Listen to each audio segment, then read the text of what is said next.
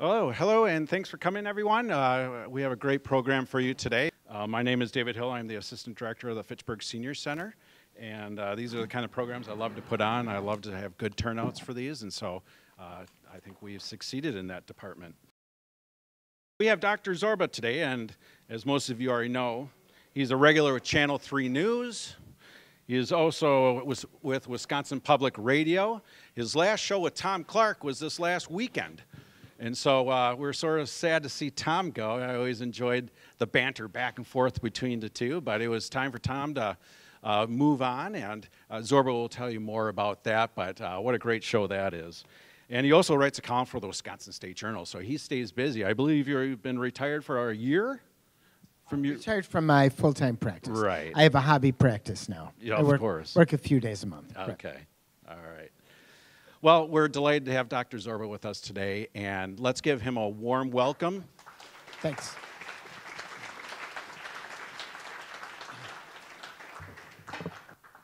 Before I start, I want to talk to you a little bit about something I think that's important that is really one of the reasons that I speak. And there's something called health literacy. Now, health literacy is the ability to get information that you can understand and make a decision. Some of it is simple. Take one tablet twice a day. I can never forget, years ago I had a young woman, urinary tract infection, kept on getting it over and over and over again. And I finally said, well, tell me what your day is like. And she told me I get up in the morning and she was on Bactrim, which is a twice a day sulfa pill. I get up in the morning and I take my Bactrim pill. And then what do you do? And then she said, well, then I take my other pill because it says take one tablet twice a day. And I don't want to forget. So she had been taking all of her medications at the same time. Now, you might think, my God, was that person really dumb or stupid or that? And the answer was no, it's because we did not communicate it correctly. It's really not the problem with that person. So I mention that because there's a lot of stuff, but health literacy has expanded to something else. It's really expanded to, have any of you heard of the internet? The internet. So it used to be you would get things from what you thought was pretty reasonable, a newspaper, Time Magazine, Newsweek, U.S. News and World Report, Life Magazine, those things really have bit the dust, and then you would trust that information. And now what happens, you go to the internet on a screen, and if the screen looks good, we can all be taken away and think that the information is good. And as you know, there's so much information. We won't talk about senior scamming information because everyone knows of somebody who's been scammed on the phone or been scammed on the internet. But you're also scammed with health information. So you've got to be very, very careful about health information. For instance, there's some people who believe that COVID never really existed, that it really was fake, and it was only a reason there was a deep state coming in to actually produce and grab our money and stuff. Well, those people are goofy. I mean, they don't really understand scientific evidence. But yet you can fall into that trap of making wrong decisions. Now, I don't care what decisions you make when you talk to other people.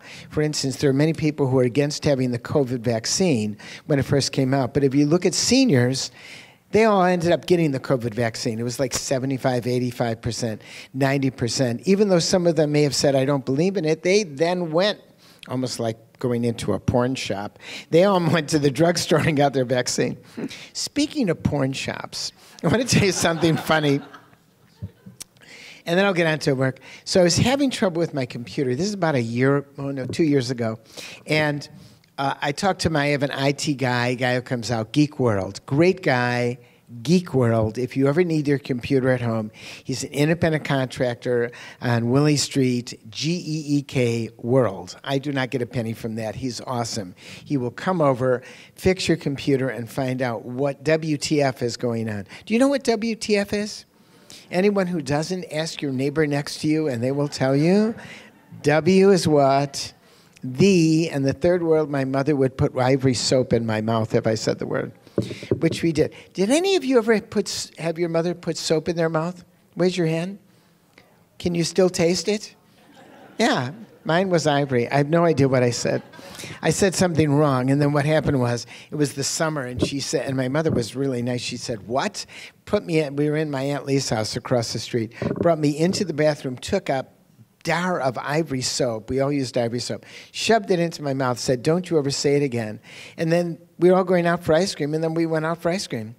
But I learned my lesson till I became an adult. Anyway, I told him I was having trouble with my computer. And a Geek World guy said, go, maybe it's your monitor. And he said, get a monitor. And I thought, well, I don't want to spend money for a monitor. So he said, you can buy monitors at pawn shops. I said, really? Oh, I never knew that. So there's a pawn shop in the Beltline over there. I'd never gone in. And so I walked in the pawn shop. They've got lots of jewelry. They have a whole bunch of computers and monitors. So I got a monitor for, I don't know, $10 or $20, brought it home. It was the monitor. And then I told my son, Zach, I said, how did you do it? I went, because he saw this little monitor until the new one came in. I got it at a pawn shop. And he said to me, quote, you got it at a porn shop? So his default to the word was porn and not pawn, which says something for society and has nothing to do with what I'm going to talk about today.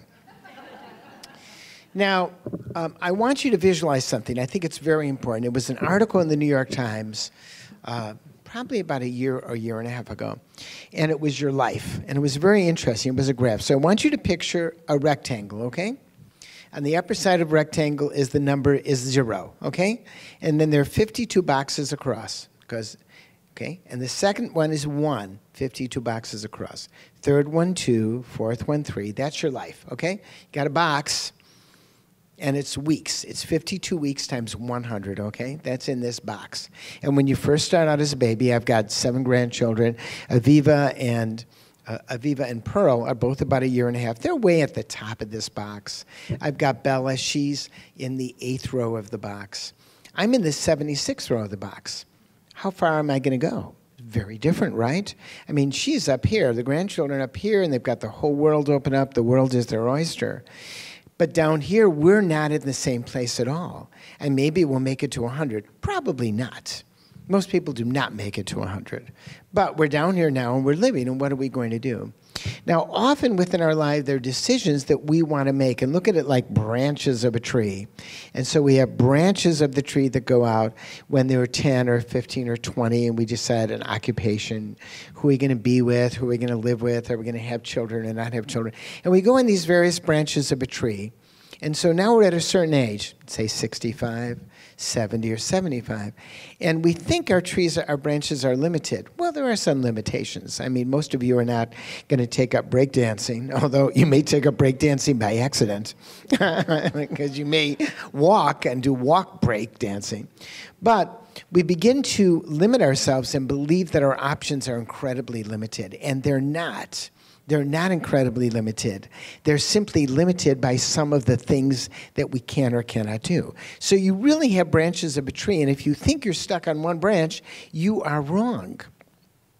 You are not stuck on one branch. And I'll give you a perfect example. So I work with young people. I mentor, I have a hobby practice. I work 3 to 4 days a month at one of the dean's sites. And I do radio and TV and write a column. I work with Tibetan refugees. I'm the physician to His Holiness the Dalai Lama. I have been for 20 years. I go to India, work on a TB project. I work with a lot of young people, but I mentor medical students at the university. They're so cute. They're like in week number 3, and they have to memorize all this stuff, and it's really hard. They're all smart, but it's medical school. You got to get like 10,000 words and concepts into your brain. And like I said, cute, because they could be my grandchildren, really. I mean, that's what, the age are. So they look at themselves as, what are they going to be doing in their lives, and all of the various options that they have. But I'm talking to you for a bit about memory, and I think this is important. When I have people my age, and they forget something, they go, oh, I have a senior moment. That is an anathema and a vulgar statement that you should never, ever say. You should never say I'm having a senior moment. And the reason is you are blaming it on your age when, in fact, people forget things all the time. When there's a teenager that forgets something, you say, oh, you weren't concentrating. You were thinking about something else. Maybe sex. I don't know. But you're thinking about something else. But if they forgot. So my producer at the show, who's in his late 30s, we do the radio show, and periodically he'll forget something to say, oh, I forgot this. But he doesn't go, oh, I forgot this. I'm losing my memory. And the reason is if you forget things and you begin to blame it on your age, you will stop using your memory. And your memory is a muscle. And the less you use it, the less it's going to be there. Now, you don't have to do crossword puzzles. I hate it when they say, oh, keep your memory alive by doing crossword puzzles. I come from a family that never read. My mother, father never read. They read the newspaper. They read Life magazine. They didn't even get time. They watched TV. They never read. Nobody ever read in my entire family. And my dad lived until 87, and he did just fine.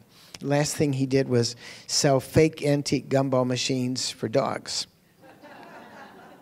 1-800-SMART-DOG. You can still buy them, the yuppie puppy. Because the last thing was in the gumball business with my uncle. And one day my uncle said, I bet I can get a dog to work this machine. And went down in the basement in Chicago, changed it, because dogs do not have the ability to hold change in their hand. And made a little bone, pushed it down. 10 months later, a whole bunch came from Taiwan. My dad hit the road, sold it to Walmart, Kmart, Target. Last year, 25 years ago, they sold $4 million worth of these gumball machines. So he kept his brain active not by going to use crossword puzzles, but by interacting with people as a salesman. So I meant that. So this interaction is critically important. So what do you do actually for longevity, and where does longevity fit? Well, longevity, years ago, I wrote a book called The Longevity Code, Your Personal Prescription for a Longer, Sweeter Life. It had really good for a self-help book. We had like 50 to 75,000 copies that we sold. I did a PBS special of that name. And then I've lectured around the country here. I've lectured in Canada and Australia and a few other places. And what I wrote 20 years ago, it really was 20 years ago when I wrote it, I would say 95% is still true today. Some things are not true that I couldn't say that had to do with estrogen and some of the medications, but the most part they were true, that there are 5 spheres that influence your life. A physical sphere, a mental sphere, mind and brain, a family and social sphere, who you interact with, a spiritual sphere, what nourishes your heart and your soul, and then a material sphere. Where do you live? Do you have money in the bank? Do you have enough food on your table, and so on? And if you balance all of these spheres together, you will ultimately have a chance of reaching a long, sweet life. No one wants to have a long, awful life. I would never have sold any of the PBS stuff if it was a long, bad life. So what are some of the tricks? So if we look at cancer from a point of view, if we look at heredity and environment, environment trumps heredity. It really does. Environment is much more important. And I'll give you an example. These are twin studies that took place in Scandinavia, in Sweden, Norway, Finland, and Denmark.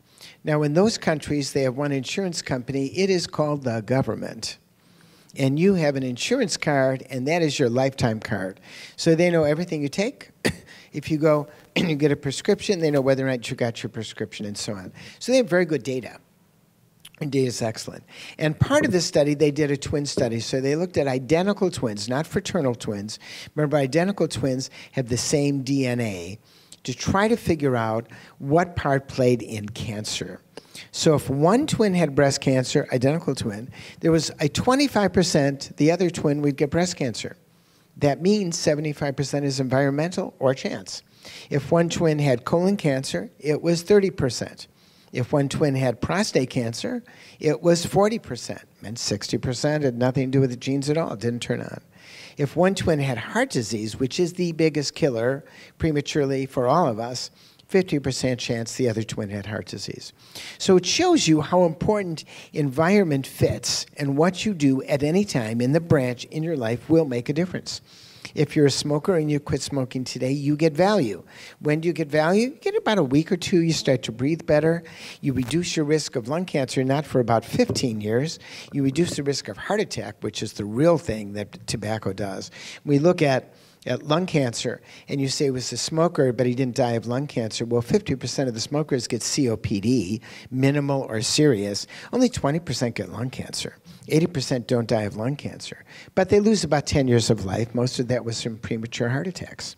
And it's interesting. We have a fear in our society about cancer for a bunch of reasons. First of all, we don't like to see somebody wither away. That's a big fear. We'd rather see somebody die in their sleep. Of course, you'd rather die in your sleep.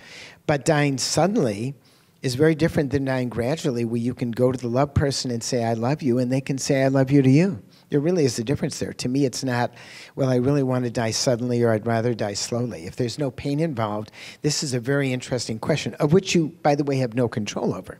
But it's a very interesting question. So you have a physical sphere, mental sphere, family and social sphere, material sphere, like I said, and spiritual sphere. And so what are the things you can actually do within this to make some changes?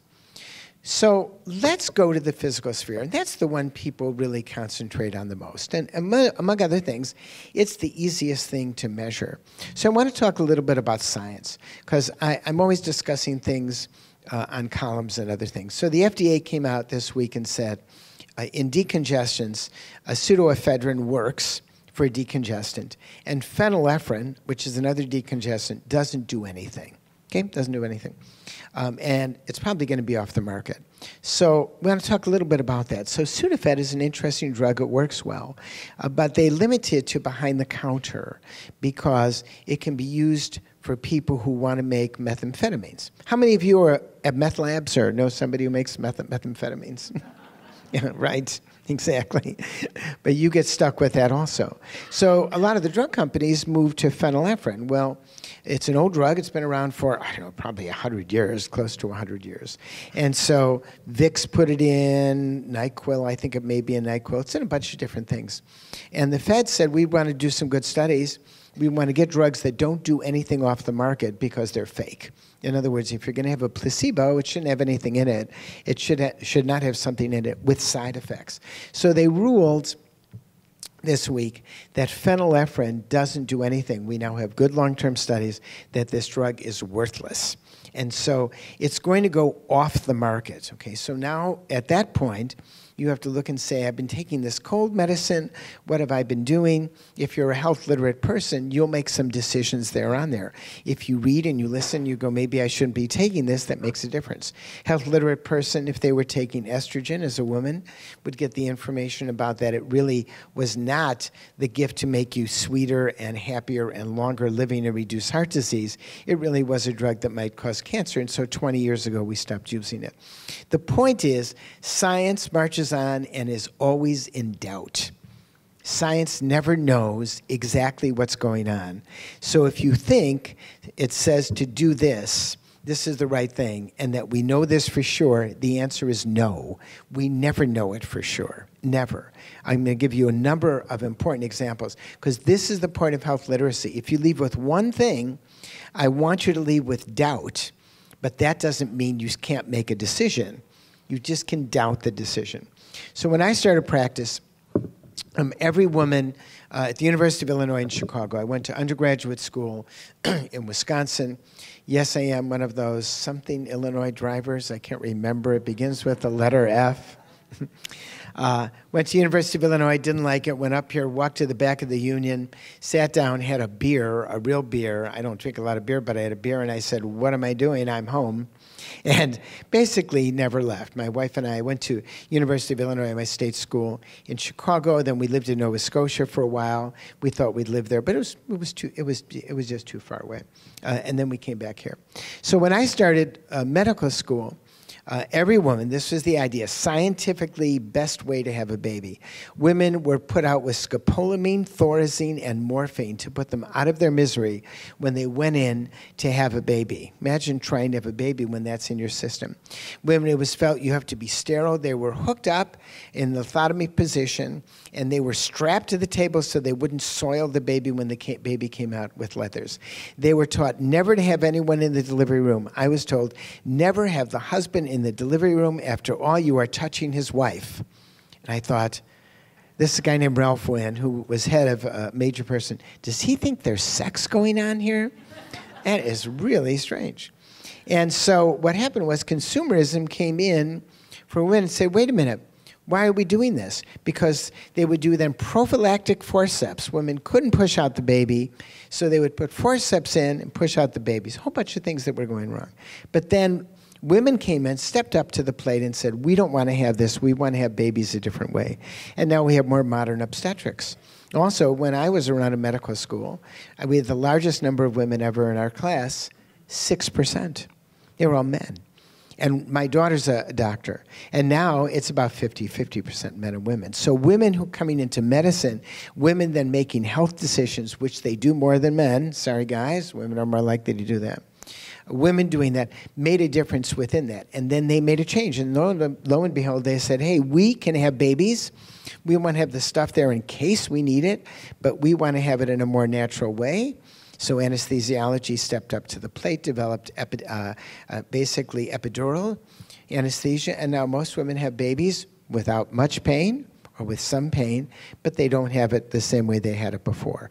That is what we have right now. Every baby was then taken out of the living room, put in a nursery. They didn't have what we now call tummy time. They weren't put on the mother right away. They felt the baby might be soiled. Maybe the mother or the father would infect them. So the baby didn't have human touch for 24 to 48 hours, which we know is very important. You know, they were in a bassinet. You remember the pictures of all those bassinets with the nurses walking back and forth. They weren't on their parent. It actually isn't a good picture. The umbilical cord was washed with Physohex because it started to look crinkly and bad, and the Physohex would keep it up. Physohex had hexachlorophene. Hexachlorophene turns out to be a neurotoxin. So we were washing the umbilical cord to make it look good, but it turned out it could be a neurotoxin that could actually affect some of the children. We don't do that anymore. They now have crinkly umbilical cords. Put the baby on the mom. You have better obstetrics. Once again, doubt is an important part of science, but we still then begin to make decisions that are good for us. So what's in the physical sphere? So let's talk about diet. You know, the thing that people, if you look at self-help books, the #1 self-help books that ever sell are books to lose weight. You know, we're a hefty state. Wisconsin is a hefty state. By the way, on the happiness ranking, when they do happiness tests, we're also a happy state. I'm not recommending that heftiness is associated with happiness, but we know how to go with good time. But if you want to lose weight, you have to pay attention to that very important philosopher, Miss Piggy, who once said, never eat more than you can lift. Never eat more than you can lift. And she was a pig. She knew what she was talking about. Kermit was nice and slim, but you know, she was having all this trouble. So if we look at it, it is inevitably calories in and calories out. And as we get older, they become even more important. So if you're the same weight, my producer, Carl, who's great, so his father came up from Minnesota. So his father was a track star for the 100-yard dash in Minnesota, and he held the state record for 12 years. So he must be a really fast guy. He runs, still runs, he exercises, and he looks still like a thin guy. Okay, so he's probably got, I said, how close are you to your weight when you were a track star? He said, I'm about 5 or 10 pounds. Pretty good. I said, when you look in the mirror, do you look the same? He said, hell no. I don't look the same. Why? Because when we get older, we're replaced by fat. We lose 0.5 to 1% of our muscle mass every single year. No matter what we do, we lose it. And that's replaced by fat in different areas. Fat usually along the buttocks, fat along the belly. So you have to look at belly fat. But no matter what we do. So to lose weight is harder because our basic metabolic weight of our basic metabolic muscles that get rid of weight are not there. So in other words, you may have been able to eat at 20, 30, 40 and not gain weight, but when you do the same number of calories at 50, 60, 70, 80, 90, it's not going to work. So it's ultimately calories in, calories out, how much exercise you do, and what you eat. You want to have a diet that's good. So what does that mean? Plentiful fruits and vegetables. 40 to 60% of Americans do not get 5 servings a day. That's not much. A serving is like half a cup. It's not a lot. You don't have to eat kale. I don't like kale. I hate kale. My daughters, Dee Dee and Vanessa, are here. They love kale. They served a salad last night at our house. It had kale in it. I said, it's wonderful, darling. I love it, because they're my daughter. And I kept on thinking, that's what I kept on thinking. At least they had tomato in it. She didn't notice that I didn't eat half the kale, but I said I love it, because, you know, family situations, spend time. But kale is good if you like it, but other greens are good too. Potatoes are good, but not deep fried. I know they taste good. McDonald's fries, I think they're best. I like Culver's, but I like McDonald's better. But potatoes are good, but they're starchy. So a variety of fruits and vegetables. Do not go to fruit juice. Fruit juice has a lot of calories. 12 ounces of fruit juice basically is 12 teaspoons of sugar. Would you really take a teaspoon of sugar, which, by the way, is in 12 ounces of Coke or 12 ounces in a soft drink? Would you really take a teaspoon of sugar like that and keep on eating it and do it? So you don't want to get your calories through liquids. You want to get your calories through solid. When you eat fruit, you want it to have fiber. If you're eating potatoes, you want them to be mashed with the skin on them. If you're going to use butter, you want to use a certain amount of butter that you like, but not too much butter. If you're going to use a salad dressing, you want to read the label. If you look at Paul Newman's Caesar salad dressing and Paul Newman's low-calorie Caesar salad dressing, the regular is twice the number of calories. I think it's 160 or 180. A Snickers, by the way, which to me is a measurement of calories, is 210 calories. So if you go like this for ranch, you're eating about a Snickers worth of calories. So you go, I'm eating salads all the time and I'm not losing weight. Well, it's the salad dressing that you're using. If you go to Subway, what do you think is the most caloric sandwich in Subway? Guess. Come on, folks. You've been to Subway? No. No. Tuna. People don't even say tuna, because what's in tuna? 1, 2, 3. Mayonnaise. Right. Mayonnaise. So if you're going to use something on your sandwich, don't use mayonnaise. If you are, make it a very thin amount of mayonnaise. So that's, I'm not going to get more upon diet, but those are the important things of diet. I want to tell you how to use age to your advantage, seriously. My dad, once he was like 67 or 70, he said, I'm a super senior. He was younger. I was younger. I hated that. I thought I hated that. Just didn't like it. Well, now that I'm old, I actually like it. And then our friend Rochelle, who lives out in California, she said, use it to your advantage. So I was having some passport problems. I had to go to Chicago, passport, and I walked up to the desk. The guy's probably like 22. And I said to him, I'm really old. Can you help me? And you know what? He smiled and said, we'll take care of you. And I want to tell you something. Do it all the time. Because in America, you never call somebody old. Even if they're 90, you go, well, you're not that old. You're only 90. But the fact is, everyone here in this room is old. You're all old. Use it to your advantage. You're getting up, you're having trouble saying, I'm old. Can you help me? Even if you can hear well and see well, and you're really not old in your brain, they'll immediately step back and they'll say nice things usually. I mean, they usually will. I thought I'd give you an old tip to get what you need to when you have to then, stretch your age. Stretch your age. Okay, what about supplements? Most supplements are worthless. Really, most of them are worthless. We'd like to think that we can get things from a pill, but we can't. 1 out of 6 seniors take fish oil. We know you should eat fish twice a week. What's the difference between fish and fish oil? Have a taste of a delicious piece of salmon and bite into a capsule of fish oil, and you will immediately see the difference. WTF. They're not the same thing at all. They're very different. There's something about fish that we know in the Mediterranean diet is important. The Mediterranean diet is the king of diets. If you want to know what it is, go and Google it. You all have computer access. Go to Google, write Mediterranean diet, and you'll see what it is. It's 5 servings, roughly, plentiful fruits and vegetables. When they use meat, they use small amounts of meat for taste. They don't eat large steaks. It's okay to eat large steaks every so often, small amounts of meat. They eat, as I said, a variety of food, based on what's going on in nature. Read a book called The Blue Zones, and you read people who live for a long life, functionally and feeling good. They're eating a variety of plant-based products, and they're eating fish often once or twice a week. There's something about fish that's in there. And once again, when we industrialize anything, we take things out. So in other words, we know, for instance, that broccoli has beta-carotene, but we stopped putting beta-carotene supplements. That was really big, if you remember, about 20 years ago, because we discovered that people taking lots of beta-carotene who smoked had more lung cancer versus less lung cancer. So what supplements you take? Well, first of all, I like vitamin D. Hasn't been disproven yet. It may be, but vitamin D is still up there. And I like 2,000 units a day. I used to recommend 1,000. Now I recommend 2,000 units a day. So should it be everyone? Well, certainly in Wisconsin. If you want to get enough vitamin D in January, you've got to walk outside, strip, and lay in the sun for 30 minutes. Now, if you try that, you will die, but your vitamin D level will be perfect. So you're obviously not going to do that. So vitamin D3. So there's really good evidence for it. Cheap, inexpensive. I recommend vitamin D3. Multivitamins. I have gone back and forth on multivitamins based on the study that I read. So let me tell you what they don't do. They don't prevent heart attacks, they don't prevent stroke, and we have no evidence they prevent cancer. You don't have any evidence.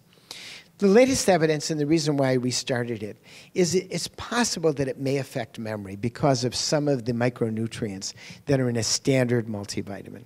So even though the data doesn't show that it produces longevity in middle-aged people, it possibly could affect your brain. And we're all worried about our brain as we get older. So I've gone back to taking a multivitamin. Which one do I buy? I buy Centrum because it's cheap, it's inexpensive, Costco brand. It just has to say 100% of the minimum daily requirements for your multivitamin, and just take it. I mean, it's inexpensive. One of the reasons I've been against multivitamins is that people often say, well, I don't have to eat well because I'm taking a vitamin, and that's bogus. That's not true. It's just one of the other things that you're doing. What about vitamin C? Worthless. Linus Pauling won the Nobel Prize in Peace and won the Nobel Prize in Physics. And then he went into saying vitamin C was good. He wrote a book called Vitamin C, something like The Key to a Healthy Heart. Thought it worked for the common cold. It doesn't. So if you want to take vitamin C, it's an okay placebo, but it really doesn't do anything. And there's been a lot of research, ton of research on vitamin C. Beta-carotene, stay away from it. Aspirin. We used to recommend aspirin for everybody. Everybody, that's science. The latest data shows it's not for everybody. Let me tell you what the data shows.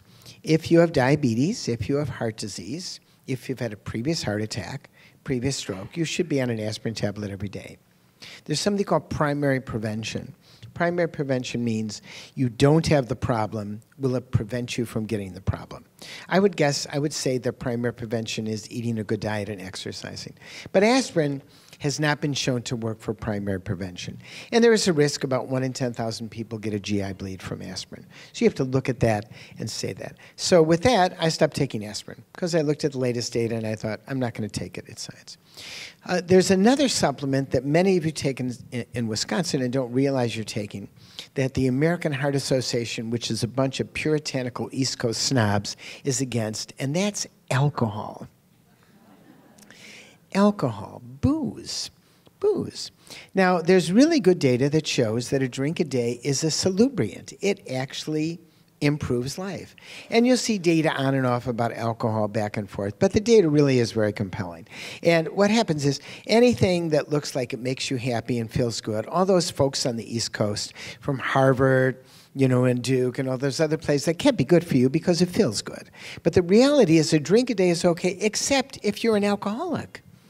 I have people who ask me all the time, Dr. Paster, I'm an alcoholic. Should I have a drink every day? No, you should not have a drink every day.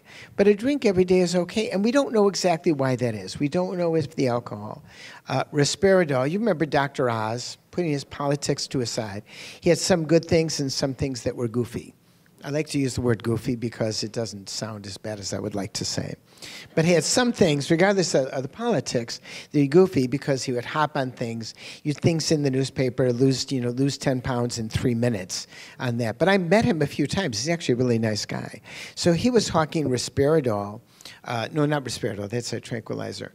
But resveratrol. I can't remember, but it's in the red. It's within red wine. What is it? It's resveratrol. Resveratrol is for psychotics. Resveratrol is what he was doing for that things. But he was hawking that. Of course, at the time I was hawking it, he was selling it at that time. But it doesn't work. So alcohol is actually an okay thing. That's diet, okay? Let's go on to exercise. Exercise is anything you will do. Anything you will do throughout the day. 10 minutes twice a day, you're going to get something from it. I used to be a member of the jogging lobby. I thought you've got to go 80% of your heart rate 3 times a day, 20 minutes 3 times a day. That's not true. You may want to do it. You may want to do Ironman. I manned the tent in Ironman. All the people who finished, I thought, how did they do all that? Because it's not in my brain, but they do. But you may decide you want to do more because it makes you feel good. I go to a trainer twice a week because I am allergic to exercise. If I think about it, I get chills and hives. I'm not allergic to hiking, golfing every so often, skiing, going to parks and stuff like that, but somehow hitting a treadmill, I just don't do it, and I should do it. You know, I got rid of the treadmill in the basement when my daughter looked at the room and she said, Dad, this treadmill is filled with dust. When was the last time you used it? And I said, as I'm thinking, she realizes I don't remember the last time I used it, which means it was a really long time. But anything you will do. A lot of people like group exercises. They're wonderful. There are group exercises here, I know, at the senior center. But it's very important to get your body moving. If you don't get your body moving, it doesn't work as well. So you've got to do something every single day for your life. 10 minutes twice a day. Walk around the house in the wintertime. Walk with your friends. You can go swimming if you want to at any of the pools like in Oregon. But you've got to pick things. It may not be the same thing every day, but you have to move. There's no doubt about it. Our bodies were made to move. Data has shown that people who exercise on a regular basis have less dementia. And dementia is the biggest fear that we all have. I mean, let's face it. If you get a heart attack and you die, okay. If you get a stroke and you're disabled, not okay. If you get dementia and you don't know where you are, and we all know people with dementia, really not okay, and memory loss. So anything to improve memory is going to be good. So it's using your brain, of course, and exercise. The next thing in there is sleep. Sleep is harder as you get older, as you all know. Everyone says sleep like a baby. Well, my daughter and Didi and Vanessa both have babies. And I said once, I'd like to sleep like a baby. And she said, Dad, she wakes up every 4 hours. What do you mean sleep like a baby? That's really not good. I want her to sleep like I sleep. I want her to sleep for like 12 hours. So I thought, or 10 hours. I thought, but sleep changes. And so there's something called sleep hygiene. Look it up in Google, sleep hygiene. You might get some tips of what you can do at home for sleep. Do not look at a screen, unless it's a Kindle, for 30 minutes before you go to sleep. There's something about interacting with a computer that leads to insomnia within roughly 30 minutes of sleep. Same for television. There's something about the blue light or the light from TV that does not lead to sleep. Same for alcohol. If you're taking a nightcap just before you go to sleep, it actually is not good for sleep. Over-the-counter sleeping pills on the whole are not good for sleep except for melatonin because they may make you dizzy when you're older and you may fall. And as we know, if you fall, break your pelvis over the age of 65, 50% chance you will be disabled in one or more major activity of daily living, 20% chance to 25% you will be dead within 2 years. So that's where exercise also, getting back to it, plays a role, and doing exercise for balance. But getting back to sleep, you want to try to do things. Melatonin is excellent. It's an okay thing to take, and for some people it makes a difference. So what else is in the physical sphere? Well, there are many things. There are drugs and other stuff. But I'm not going to labor on that. I'm going to go to the next sphere, which actually is mind and brain, which is really the most important sphere. The mind sphere is your ability to take in information. We talked about health literacy. Lifelong learners, and you're all lifelong learners, or you'd be home watching Judge Judy. I've read about her. Do you like her? How many people, raise your hand, how many people like Judge Judy? How many people want to admit liking Judge Judy? She has more people than Oprah had at her height. It's really very interesting. I've read about her. She has like 4 Cadillacs and 3 Lingers. She's a very interesting lady. I won't go into Judge Judy. That's another topic. But mind and brain. So what can you do with that? Well, we talked about that. It's lifelong learning. But it's mind, brain, and mood. What about your mood? So studies have shown that people with depression, major depression that is untreated, it's as much of a risk factor as having a cholesterol over 300 and untreated hypertension. In other words, there's something about depression and anxiety, its sister, that can make a difference. And so it's very important, if you have depression, that you treat it. Now, a third are treated well with just antidepressants, a third to 2/3 rather, with antidepressants. Talk therapy can be very useful, and a combination of them.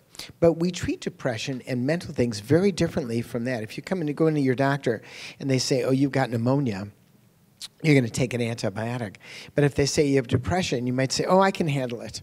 The problem is the older you get, you're more likely to have depression.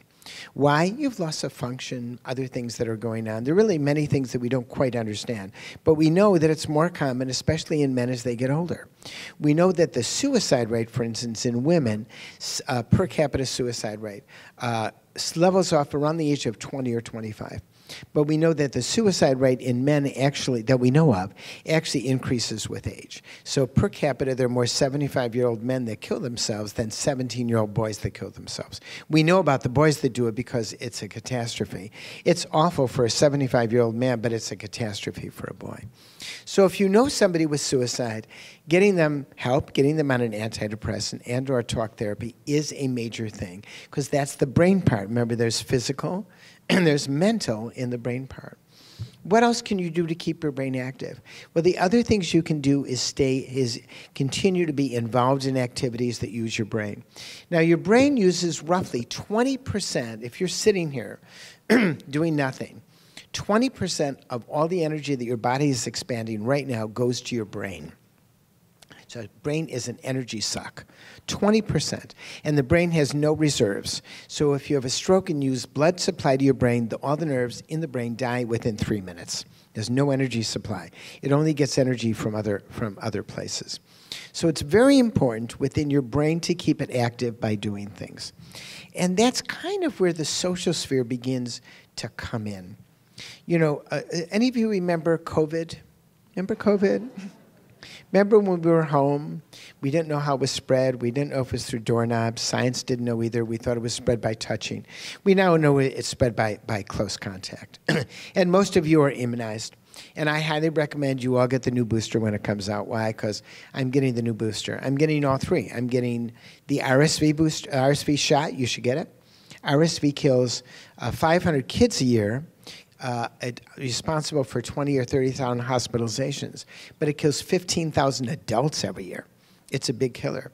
And my wife had it. I'm sure she had it. What happened was we were in Seattle visiting my daughter Dee Dee, and she has 3 kids. That time she had 2 kids. And Lorenzo was one of these snot machines. He's just always sick. You know, any one of these little kids just snot is always coming out. And he was wheezing, and he was sick. He was on an inhaler. And then my wife wasn't feeling good in retrospect, and she fell. We were in National Park, fell, fractured her shoulder, which really caused her pain for maybe 9 or 10 months. And Lorenzo, once he got tested back in Seattle, had RSV. I'm sure she had RSV too. We didn't test her. The RSV vaccine is about 85% effective. Doesn't hurt as much as the shingles vaccine. All of you have had chickenpox. All of you should get the shingles vaccine, by the way. It's wonderful. It's great. Reduces the risk of shingles. The new GSK vaccine reduces the risk by 95%. The old Merck vaccine is only about 60% effective. So you should all get the shingles, 2-part vaccine, covered by Medicare Part D. Yes, your arm does hurt, and yes, you might not feel good for 24 hours. WTF. You don't get shingles. So you have the RSV vaccine. You can get all 3 at the same time, by the way, not shingles. RSV, influenza, and COVID. And I recommend doing all 3. And the reason is, once you start the antibody response, it improves the antibody response for all 3. In other words, getting them all at the same time, even though you might feel a little bit ill, most do not, actually is a better way to get those antibodies to get there and stay up. So within the social sphere, that's the 3rd sphere, it's very important to have friends and family. We saw this during COVID. But there's also some very good data. There's very good data about people who live alone do not live as long a life. Hermits. Now, why is that? Well, there's one effect that I call the nagging effect. Honey, you should see someone about this. I don't think you're doing everything right. It's a real effect. And some of you are smiling. Most of them are women looking at men. I just want to tell you something. You know, honey, you're all smiling, thinking about that effect. Some of them are now men smiling because the women have looked at them and, you know, it's kind of... But within the social sphere, having friends and family turns out to probably be... I used to think of it as like a number 2 booster, number 3 booster. I now think it's the number 1 booster. I think friends and family actually do much more for us than I ever thought before. I mean, imagine during COVID when people were dying and they were in the nursing home and you couldn't hug them.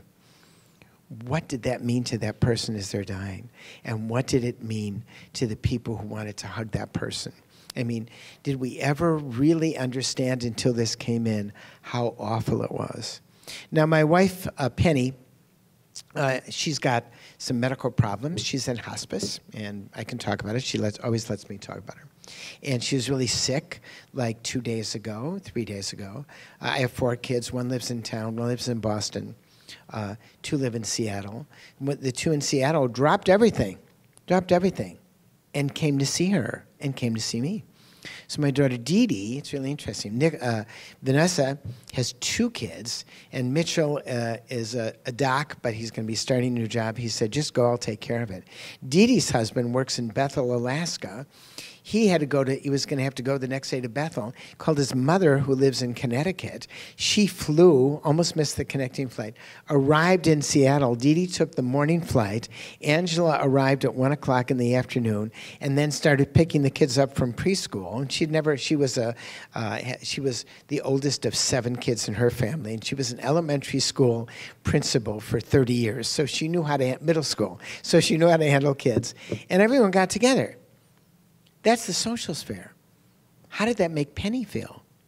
How did it make my wife feel? How did it make me feel? How did it make my kids feel? How does that affect our longevity? Of course it affects our longevity. Now, does it affect my wife Penny's longevity?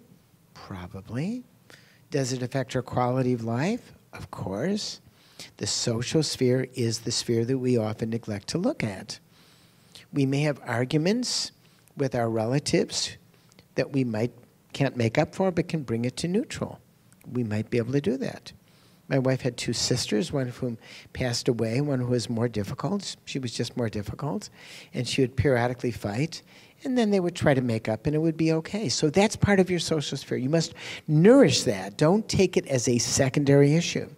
The other problem is as we get older, we start to lose our friends because they die. The trees are falling in the woods, so our social sphere begins to get smaller and smaller and smaller. So often we don't have anyone else. My friend, I've got a very good friend, Stuart Prager, a physicist, UW, then was head of a lab, went to Princeton, head of a lab, and he was telling me about his mother. So his mother, who since passed away, his dad was very much antisocial, and they had a very small group of friends. And when the dad died, and the mother lived another 20 years, and they had moved out of New Jersey, around Princeton. He was a professor, I think. And then they moved to like northern Connecticut. And so she was alone, and she started joining book groups. He didn't really know this because this is when they were raising kids. And she had like 2 or 3 book groups.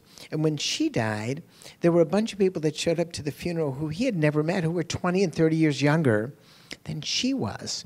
So intergenerational social skills are very important. You know, if you're surrounded by old people, often at the beginning of dinner you have what I call an organ recital. How are the organs doing? Oh, I got this back over here. I was vomiting. I've got this headache over here. You know, when we have our friends over at the house, we say, it's okay, organ recital first 10 minutes, then we don't discuss organs. We discuss something else. Younger people don't discuss organs. Well, they may discuss one organ if they're pretty young, and I'll let you figure out which organ they're actually discussing. But getting back to that, I want to talk about the Ohio study. Many of you have heard of the Framingham Heart Study. That's a study that is very important. Framingham, Massachusetts, they've been following cohorts, groups of people for 10 years. It started, and then every 20 years they have a new group of people to see what produces longevity and what does not. So in Oxford, Ohio, Miami University, they wanted to try the same kind of study. And then after like 10, 20 years, they lost their funding. And Oxford was sort of like Madison was years ago. It was a small sort of town. So about 25 years later, a woman went through who was a psychologist because they answered a bunch of questionnaires, how do you feel? And she wanted to see whether or not there was a mental factor that would show who lived and who died. So what she did was she was able to reconstruct about somewhere around 85 to 90% of the people who were on the study, and then their national death records. So she could find out 25 years later who was alive and who wasn't, because it's all recorded. Even though you all don't have the same insurance company, the federal government knows who lives and who dies because you owe taxes. So they keep 100% track. They may not care if you have insurance, but they care if you die because you owe them money. It's very funny, but it's true. So in the Ohio study, they found that people who were optimistic lived roughly 7.5 years longer than people who are not. So I'm going to give you the 4 questions that they asked that showed them. This people were asked questions. It was a yes or no answer, and it was really a basis. So question number 1. Things keep getting worse as I get older. Obviously, it's pessimism. As you get older, you are less useful. Pessimism. I am as happy now as I was when I was younger. Obviously, optimism. As I get older, things are better than I thought they would be. Very, very interesting. So the optimism is an extremely important thing that was often within the mind and brain sphere, but really is within the social sphere, I think. Now, I won't go into detail. I do it some, but I won't at this time. But when I was carjacked in Venezuela at gunpoint 10 years ago, and there was a gun at my head, and I successfully got out of that situation, I didn't think about the multivitamin I was taking or whether I could jog 3 times a day on the treadmill. I thought about my family, and I said, I have to get out of that situation for my family. And I took the correct action, which I'll go over when we're done for anyone who wants to listen to it. But it was the social sphere that saved my life. That's exactly what it was. But it was the optimism sphere, because often if you have kids, they fill you with optimism. I mean, we just put a playground in our backyard. We've lived in Fitchburg for 45 years. And we used to have a playground when our kids were younger. And our children, who have grandchildren, said, why don't we have a playground in the back? I said, I don't know. So Zach said, you're going to pay for it. I'm buying it at Home Depot. I'll make sure it gets put up. And now I look at this playground, and it makes me smile because I know the playground now is going to have children in it. And there's something about children squeaking and yelling on a playground that makes me feel good. I don't know why. I do know why. It's social and it's evolutionary, but it's really very important, and it increases my optimism. So that's really very important. So let's talk about the spiritual sphere. What's in the spiritual sphere? You know, it's really spiritual, what nourishes your heart and your soul. And for many people, it's religion. It's very, very interesting. So I have a neighbor next door who is an evangelical Christian, very important to him. Bible studies and others. And his wife died, he has a new wife, but his wife died probably about 20 years ago. And for him, he knew where she was going. And that was very important to him, and it really helped him go through his grieving process, because that was important. That was important to him. I have other friends who are complete secularists, and there's nowhere they're going. We don't know where they're going. They're not going. And they have a different pattern of that within religion. But it's that religion or non-religion that nourishes your heart and soul that makes a difference. So what else nourishes your heart? It can be philosophy. It can be music. When I go to the symphony, I love the symphony. What does that nourish? It nourishes my heart. It can be art. It can be music. It can be your dog. Animals and pets are a very important part, I think, of a spiritual issue. When our dog Izzy died, I got twice as many cards, condolence cards, than when my dad died. Now, my dad really meant more to me than my dog. But the dog lovers obviously connected more with me. They didn't know my dad, but they saw my dog, you know, at the dog part. So it's whatever nourishes your heart and your soul. Now, I mentioned I take care of His Holiness the Dalai Lama. I've known him for many years. In 1981, when he came and spoke at the university in a Deer Park out here, he stayed at our house for 2 weeks. It's a very unusual thing. It's not as if we stayed there. We had 3 kids at that time, 4, 3, and 2. Vanessa had not been born. And we moved out, helped with the house, helped with him, saw the entourage. And then when he comes to the U.S. to have an executive physical at Mayo Clinic, I'm in charge. So I've been around him all the time. For a long time. And so I've learned a little bit. I haven't learned a lot because I'm dumb, but I've learned a little bit. And what I've learned is he always says compassion is the most important thing that we have. And often it's things that we don't think about. That even if you are the most selfish person in the world, you're really selfish, you'll know a wise selfish person knows that helping somebody else can help yourself. And it really does make a difference. So my wife Penny has mobility issues. And she has some memory issues, too. And so she was going to a bridal shower. This is like a year ago. I wrote about this in the newspaper, a year and a half ago. And so I dropped her off at an apartment building near Shanks Corners on the east side. Dropped her off. And then she had her phone with her. And you can't get in the building because, it's outside the building. You have to have a buzz code. But they had on the door, they had a little sign that said, when you want to come in, text this number and we'll come and let you out, because it was in the party room on the first floor. No problem. Dropped her off. I don't want to go to a bridal shower. Last thing in the world any guy wants to do. Bridal showers, they're for women. They're not for men. If you have to go, smile. It's important. But if you don't have to go, go somewhere else. So I went somewhere else. I don't know what I did, but I went somewhere else. But I have to pick her up. So she, at 5:30. So I went there at 5:30. And the sign is down. I hit a text. So I have to stand out there and wait for somebody to come down because I'm knocking on the door. And her phone is dead. And she's in there. I know the bridal shower is over, and I'm in a quadri, but eventually someone will come down. So this 20-something comes down with 2 or 3 pizza boxes off to the side to throw them away and said, pardon me, my wife is in the party room. Can you open the door and take me there? And he said, oh, I can't do that. I can't do that. We're not allowed to let anyone in the building. I said, okay, well, could you go in the party room and tell them Zorba's here to pick up his wife? It's right down there. Literally, we're talking about like at the end of this. It's not like on the 15th floor of the Morrison Hotel in Chicago. Fucking A. It's right down the floor. Sorry, Mom, I just know I said the word fuck, but sometimes it's appropriate. And besides, you know that word anyway. And if you're insulted, I'm sorry. Not really, but... but I didn't say that to him because I'm not that kind of person. I said, really? Sorry. And then he went. He left. He did not help me. I was really shocked by this. I was totally shocked. I was also disappointed that this person didn't help me. It was a minimal help. Eventually, what happened was, in the room, they realized I had not come there, and they probably came out to look. So somebody from the party came out and said, oh, you're here, Zorba. And then I went in, got my wife, took care of it. And I thought, I have to write about this. This is really very disturbing. Where has humanity come? So the next day, or 2 days later, we like going to Overture Center. We get out late, and then we go to La Hacienda, which is the Mexican restaurant on Park Street. If you like Mexican food, it's great. They're open until 3 o'clock in the morning. You can bring grandchildren in there because it's always noisy because people come with their families. It's really good, what you would call authentic Mexican food. So we get out of the car, and Penny... we've got a disability van, and Penny's in the wheelchair. And so I'm walking towards the door, and a young couple is coming out. They don't see us. I mean, we're over here, and they don't see it.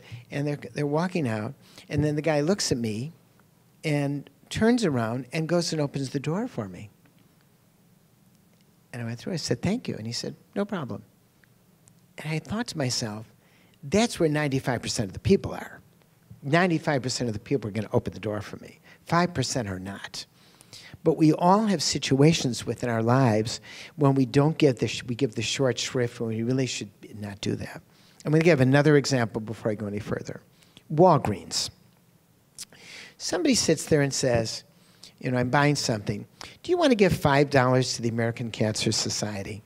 I used to hate that. I just would hate it. Now, we give money away to charity. We really do. But I don't want somebody asking me to give $5. Why don't I like it? I don't know why. But what should I do? And this is in Oregon, so I knew the person asking me. And I said nicely, I got whatever I was getting. And I said no. I didn't say no. I said no. And then I got in my car and I thought, this is awful. What am I doing?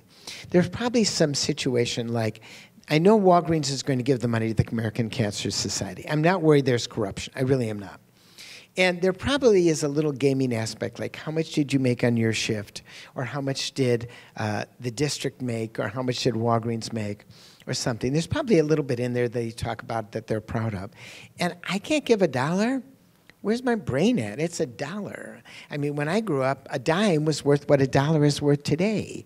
That's what it was. And I said, I have to solve the problem. And then I figured it out. Walking the dog in the dog park, it all of a sudden came to me. I can solve this problem and make my brain different in a more compassionate way. So the next day I went to Walgreens, same woman there, to get a New York Times. And she said, do you want to donate to the Cancer Society? And I said, thank you for the opportunity. Thank you for the opportunity. I have no idea if she heard me or not. I said, thank you for the opportunity. No, she did hear me. She said, thank you, actually, now that I think about it. And then I gave $5. And now I do that every single time. I say thank you for the opportunity. If they look at me, if they don't look at me and it's just in there, I may not do it. But I say thank you for the opportunity because I'm connecting with that person in the social sphere. I'm doing something for them. They feel good. I feel good. It's $1. Come on. It's $1. $1 doesn't mean that much. We're not talking about $50. So that's your chance within the religious sphere to do something. You know, if you just look at a Bible and you just read a passage, or you do something, but you don't act it out, you know how worthless that is with anything. So that's the spiritual sphere. So the last part is the material sphere. You have physical, mental, family, and social, spiritual, material. I'm going to finish up, and then I'm going to tell you about the workshop next week if you're interested. So what's in the material? In the material sphere is where we live and what we have and everything within our physical environment. So it's making your house beautiful. It's getting rid of throw rugs so you don't fall and hurt yourself and fracture your leg. It's changing all the lights to LED lights because they're cheaper and you'll have less money on your utility bill. Spend the money, get a good LED light. Don't buy a name brand from, from Home Depot or something else, but get a good light, and they do last for a long time. And you cut down your energy bill quite a lot from that. Make sure they're bright enough. Make sure you have night lights all around in the house. Make sure the outside is bright. If you have trouble walking in the wintertime, go get, they're called yak traps, put them on the bottom of your feet so you don't slip and fall.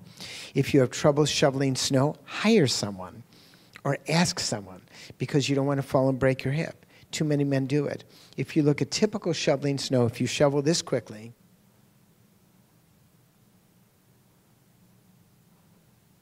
that's roughly 1 ton of snow in 20 minutes. You're moving a ton. If I told you to lift a ton of bricks in 20 minutes and move it from this pile to that pile, you wouldn't do it. But with snow, and this is a male issue, got to get it off there right now. You never know. We got to make sure we get out of the house in case we have to call 911. Believe me, if you call 911, those young guys will come and get you to the hospital. You don't really have to worry. But you have to look visually at what's going on within your life. It's also brokering the money you have in your account so you have enough money for food. That's very important. Inflation is a huge bite, and it's a huge bite on the food that we eat.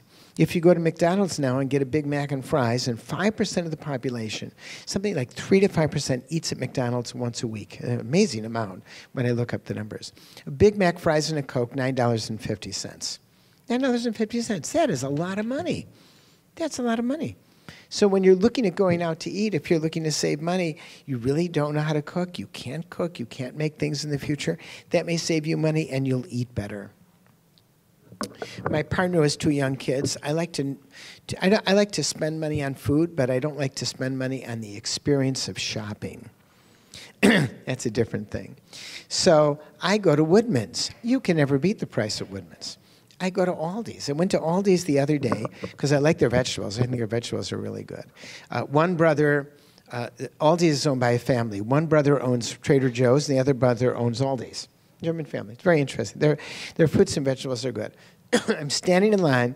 A woman turns around and looks at me and goes, "You're Dr. Paster, and you're shopping at Aldi's?" It was so funny. It was like, no, I should shop like with my butler, at Hy-Vee and spend twice as much. It was a very strange thing that she said, but it really wasn't strange at all. It was very important. Carbon monoxide detectors, do you have them? If you don't have them, obviously, get them, $25, plug them in the wall, you're fine. There'll be about 5 to 10 people here, in Wisconsin, there'll be about 30 to 50 people who will be hospitalized for carbon monoxide poisoning. So get it. You don't have it, put one on each floor, you're done. Smoke detectors, if you have old ones like I have in the house, buy the new ones that have lithium batteries, they last for 5 years. Who can change those every 6 months? And besides, you have to get up on a ladder, and you should not be getting up on the ladder. So make sure your smoke detectors are really working. So that's within your material sphere. Now, if you put all of these things together, physical, mental, family, and social, spiritual, and material, what you have to do also is you have to look at how you can be successful. And if we look at success, and we look at Ralph Waldo Emerson, you all learned about him in elementary or high school, he had a definition of success, which was to laugh often, okay? To win the affection of children, they would win the affection of children, and the attention of honest and intelligent people, to earn the respect of honest critics, and endure the betrayal of false friends, to appreciate beauty, to find the best in others, to leave the world a better place, be it by a healthy child, a garden plot, or a redeemed social condition. If one person has lived longer on this world because of you, that, my friend, is the definition of success. So if you look at success and what you want to have, once again, like I said at the very beginning, you have these branches. You have new branches. There are things that you can do, and you should do right now and take action. There are a number of things that allow you to do this, and you also have to look for longevity mentors. But the things you want are, number one, lifelong learning. Obviously, we've talked about that. Active involvement in life. You're doing by coming out here.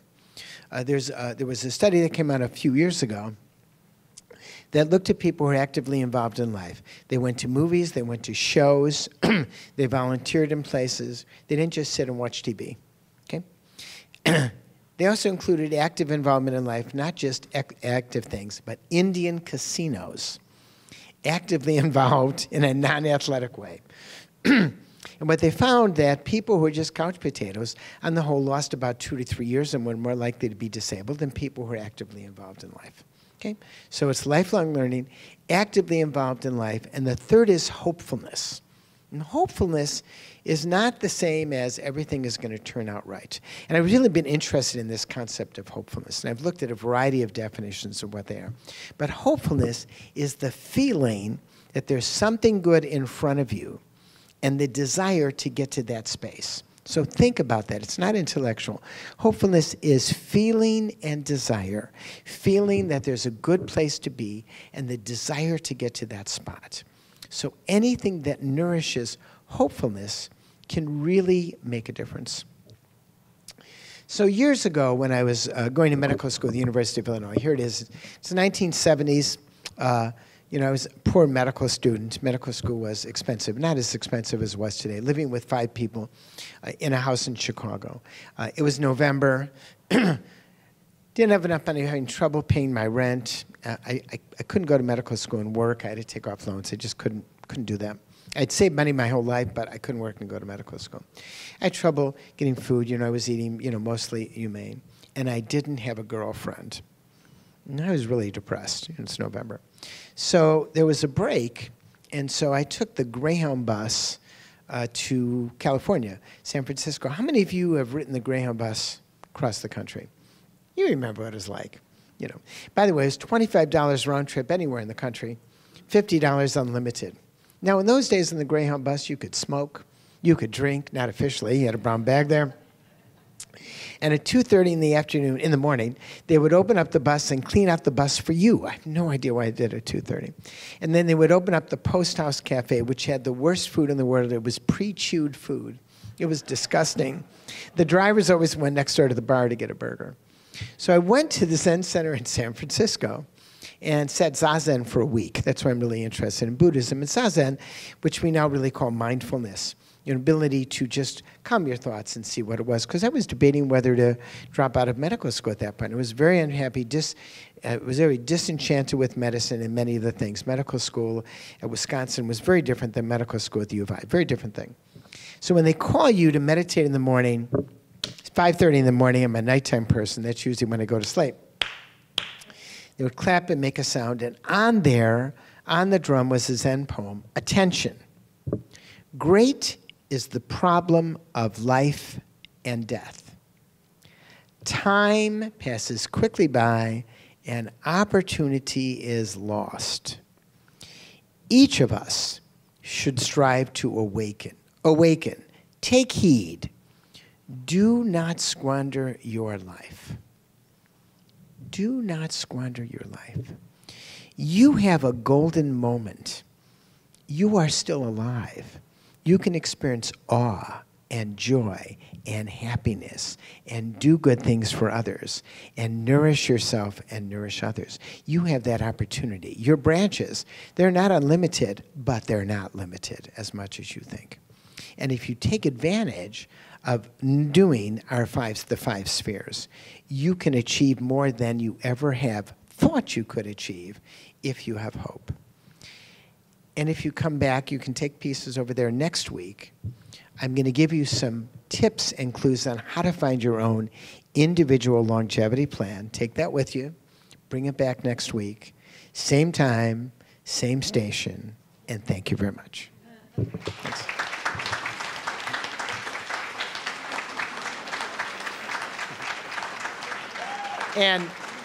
And next week, if you're here, I'll tell you how I survived carjacking in Venezuela.